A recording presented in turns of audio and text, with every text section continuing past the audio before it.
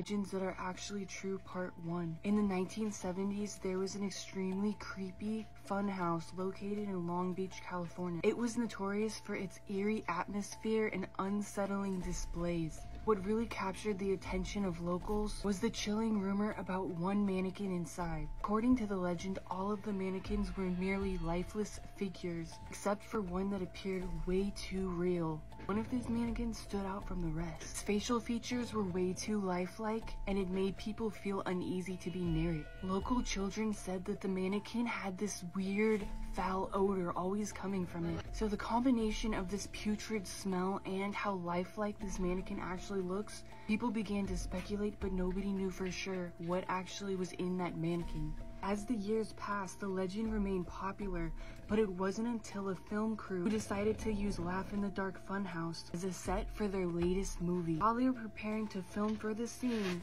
the director decides to have his crew move one of the mannequins in the background. When the crew member touched the mannequin, something horrifying happened. The arm actually broke off, and when he picked the arm up, he realized that there was actually flesh and bone inside of the mannequin. So the urban legends from the kids have actually been accurate all along. The mannequin was not a prop, but it was actually a preserved body.